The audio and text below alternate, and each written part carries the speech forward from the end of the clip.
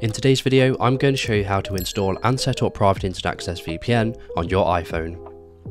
The first thing we need to do is to open our web browser, and you want to go to the Private Internet Access VPN website. I'll leave a link in the description of this video where you can get an exclusive discount.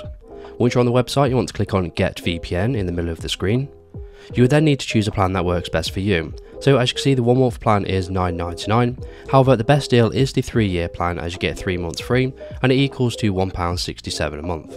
So once you're ready, you want to scroll down and you want to click on Select Plan. On the next page, it's going to give you a brief rundown of your order summary as well as some additional services. Once you're ready, you want to scroll down and choose the payment method, enter in your details, and then you want to click on Subscribe Now at the bottom. So once you've created your account, you will receive an email with your login details, which you will need later. However, right now we need to download the Private Internet Access VPN app. To do this, you want to go back to the home page of the website, and then you want to click on the menu icon in the top right.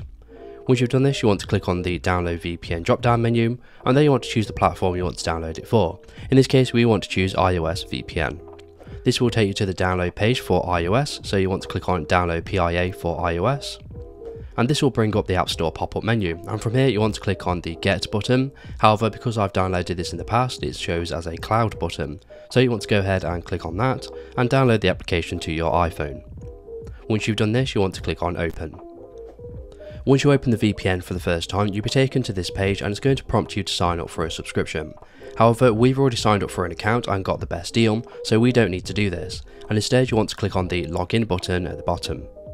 Once you've logged in, PIA will request access to create a new VPN profile for your iPhone for this to work.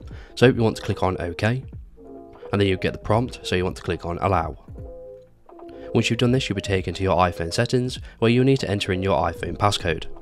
Once you've entered in your iPhone passcode, you'll be taken back to the application and you'll be taken to the home screen, which looks like this.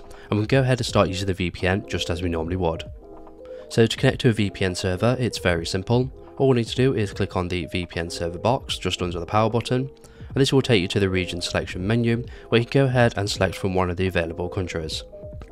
For this example, I'm going to select the DE Frankfurt country, and once I've clicked on it, it's going to prompt me to connect to the VPN, and this will take a few seconds. And once you're connected, it should say connected at the very top. So now we've connected to the VPN server, we are now browsing the internet as if we are from that country, and we can start accessing geo-blocked content. And you can start using your iPhone just as you normally would. Now, if you want to disconnect from the VPN server, you want to go back to the Private Internet Access application, and then you just want to click on the power button in the middle of the screen, and after a few seconds you'll be successfully disconnected from that server. So if this video was helpful, please leave a like, and if you have any questions or comments, you can leave them below.